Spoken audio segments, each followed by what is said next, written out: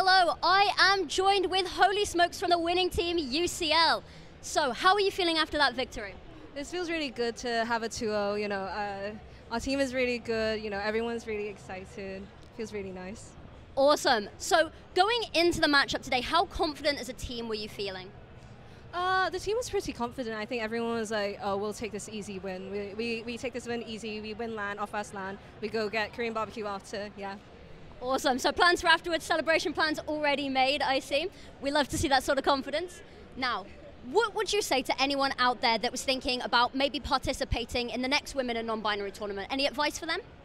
I think definitely go for it. Like, even if you feel like your rank isn't high enough, it's still an opportunity for you to like try put your foot into esports a little, to get to know a lot of people. Because I got to know a lot of friends. I got to know all of them, and it was really nice. It's not just like winning; it's about the experience with friends and just improving, like facing other people, and you can get to know the enemies as well. It's a really nice scene. Everyone knows each other. It's very interconnected.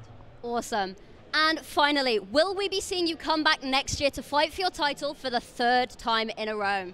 Oh yeah, definitely, yeah. Like me and Bear, both of us got the title last time, and then we were joined by like the rest of 3 of them, and we all make a really good team, so definitely.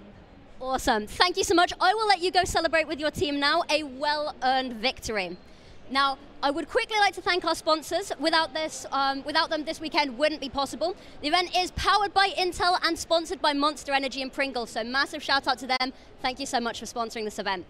We're going to go to a short break, and we will be back afterwards for the VALORANT finals. So catch you again after the break.